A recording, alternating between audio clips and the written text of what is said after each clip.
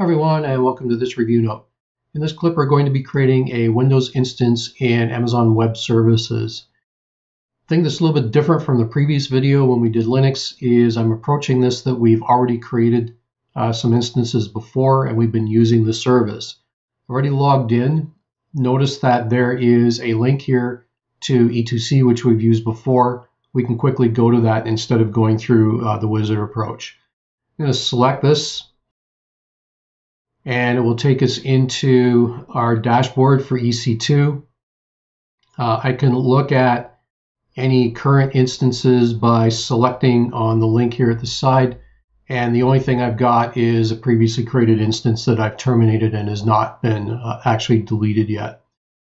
I'm going to click on the Launch Instance button, and that's going to ask me what OS I want to install.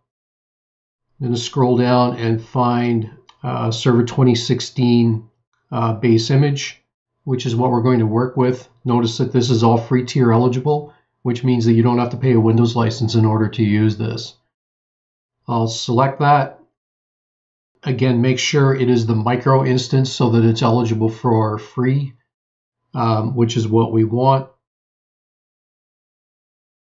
I'm not going to worry again about any of these details, but notice things like you can deploy this, you can have it join an Active Directory domain, all kinds of good stuff that you would want to configure on your machine on the fly so that you don't have to do it later.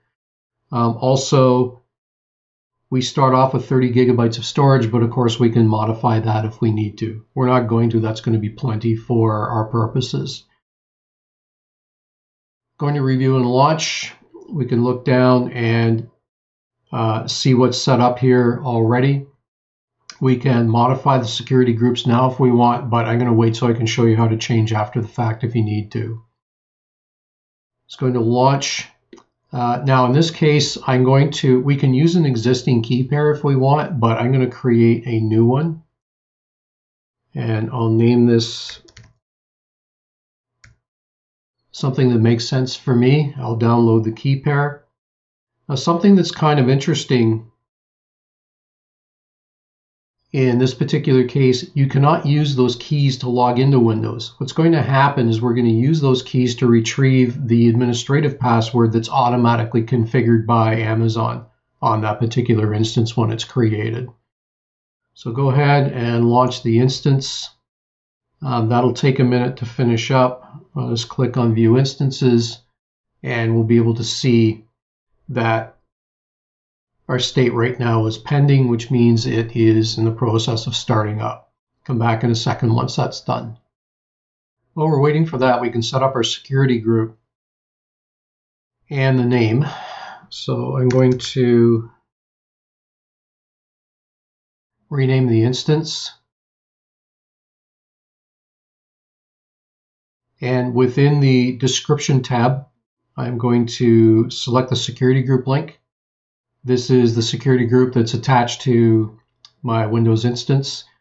If I select the inbound tab, we can see that right now I have a rule that will allow port 3389, which is the remote desktop port, to connect in, and the source is every IP address on the internet, which is not very secure. I'm going to edit, and what I want to do is limit the connection to me. So I'm going to select custom, and in my case, I'm connecting from my home office. I'm going to specify my IP, which is going to load up my IP address. I'll put in the description that I'm going to remote connect in from my home office. Save that out. Go back up to our instances, and we can see that everything is checked out and this guy's ready to go. Next thing we need to do is retrieve that password so we can get logged in. Right-click on my instance. You can, of course, do the same thing from the Actions menu if you prefer to do that. Get Windows password. I need to put in that key file that got downloaded, that PEM file, in order to decrypt the password. So if I browse to my downloads, here is that PEM file that got downloaded. I'll select that and decrypt the password, and here's the password that got generated automatically for the administrator account on my system. So I'm going to copy that so I can use it a little bit later on.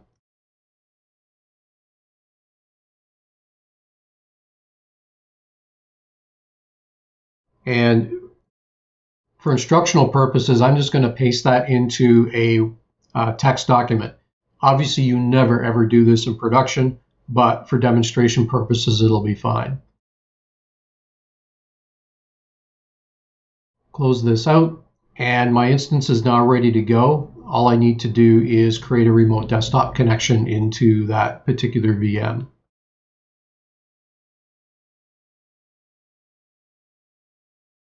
Launch remote desktop. I need to specify what we're going to connect to. I'm going to copy the FQDN from the description tab for the instance, and I'll paste that into the address that we're going to connect. And with respect to the options, I'm going to specify administrator. I'm also going to change this so that I'm connecting over a WAN link so that it's going to give me better performance. And I'll tell it that I wish to, what's my size here? Full screen's fine. I'll tell it I want to connect. And it wants to know what my password's going to be for the administrator account, so I can copy that password and then paste it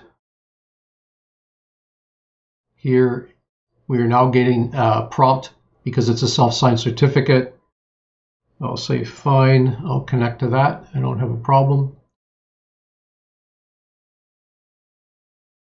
And once we've gone through the authentication process, we will be connected into our Windows Server instance up on Amazon Web Services. And we're good to go. So it's pretty much that easy to create and access a Windows instance running up on Amazon Web Services. I'll just log out of this.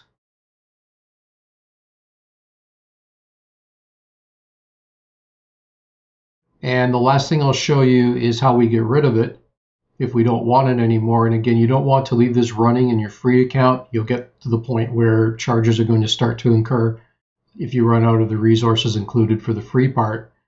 All we have to do, right click on the instance state. We can either stop, which will shut down, or we can terminate. And if we terminate, that's going to delete the instance. We get a warning if I select that, basically stating that all the data is going to be deleted because the disk file is going to be deleted. That's fine, go ahead and do that. And once this is shut down, then that VM will no longer be accessible to us. And that's pretty much it for setting up, connecting to, and destroying a Windows instance running in Amazon Web Services.